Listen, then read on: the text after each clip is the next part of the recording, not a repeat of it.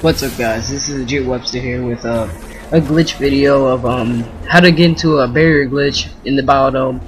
I haven't seen this on any other video on YouTube, so I believe I'm the first to find this.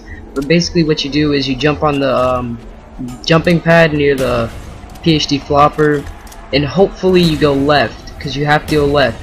Then you turn back and dolphin dive onto this rock here that I'm on, and you'll be sitting there for you won't be able to get hit.